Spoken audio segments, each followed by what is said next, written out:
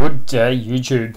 Today we're just going to take a little bit of a quick comparison look between Linux Mint 20.3 on the left and something called LMDE 5 or Linux Mint Debian Edition 5 on the right hand side.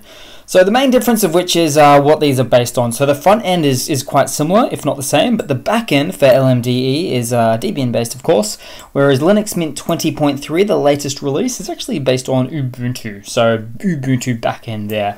But without further ado, let's get into it a little bit here, and like I say, we can actually see the front end is quite similar, if not exactly the same.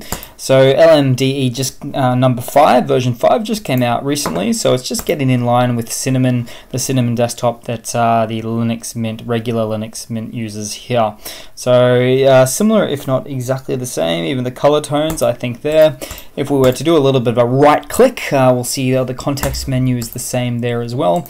What we'll do is we'll just quickly jump across to the file manager, and we can see that this is just winning the same as well there, even the exact same version for the file manager Nemo 5.2.4. Nothing to really write home about there.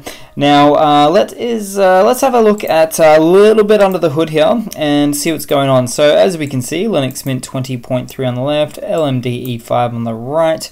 Now, having a look at the kernel, this is where it gets interesting, because Ubuntu, which is sort of seen as a more later and greater software and kernels, is actually running the back end, so the kernel that it's using for the long-term service release of Ubuntu, it's actually running on 5.4, whereas we have the Debian edition that this one's running off is actually running on the 5.10 kernel. So a later and greater kernel. The whole point of the Linux Mint Debian edition is usually to, say, have a more stable release, effectively, there. So it's just interesting how the kernels kind of are a little bit older in what seems to be a newer version and newer in what seems to be an older version. It's just it's a mix and match, and that's what Linux is, I guess, sometimes. Now, actually, having said that, the Linux Mint 21 will come out soon, which will have a newer kernel than this for sure quite soon.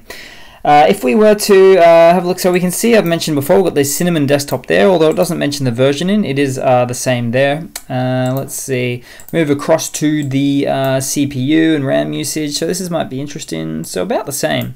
So 715 megabytes of RAM on boot up for Linux Mint 20.3, whereas we've got about 700 megabytes of RAM on boot up for LMDE 5, so much of a muchness, nothing to really write home about, not a great deal of difference. Similar backend and certainly similar, if not the same, graphical user interface front end there.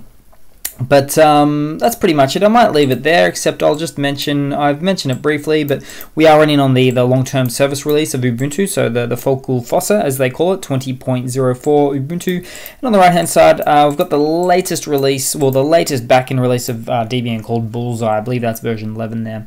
So thanks again for watching, guys. Please leave a comment, subscribe, hit that like button, and I do hope to see all of you guys there in the next one.